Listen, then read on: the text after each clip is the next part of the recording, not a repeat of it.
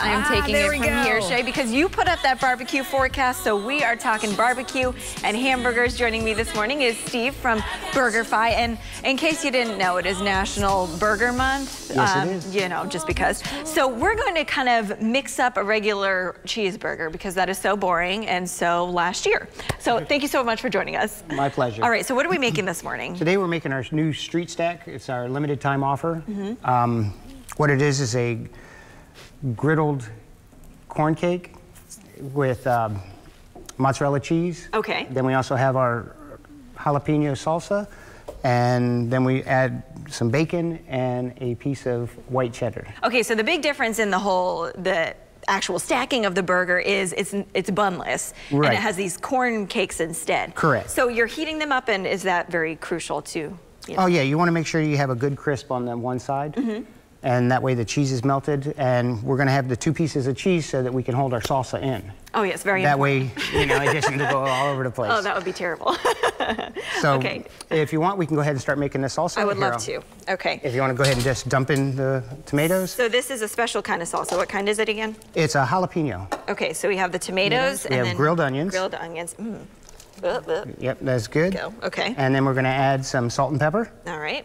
All of it? Yes, all of it. And then we're going to add our rosemary and parsley. Smells good. Then our jalapeno. Okay, now is this going to be super spicy for people? No, it's not or it's not spicy. Okay. And then malt vinegar.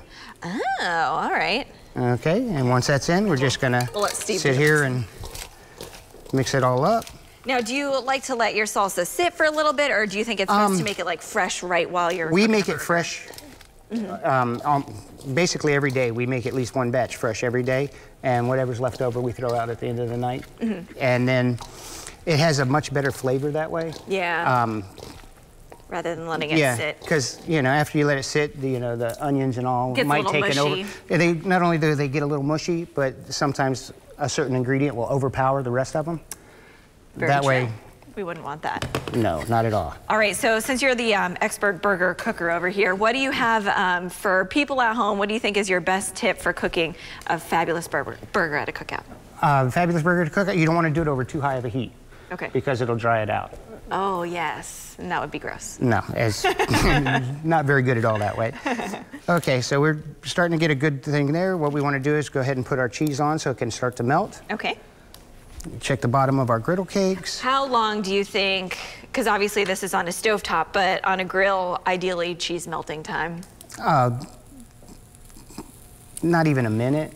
Super quick. Yeah. Yeah. And if they're using the new grills that are out with the flat tops, if you have something you put over the top, 30, you know, hit a little water, 30 seconds, your cheese is melted. Easy done. By the time you mixed up the salsa, your burger is done. Pretty much.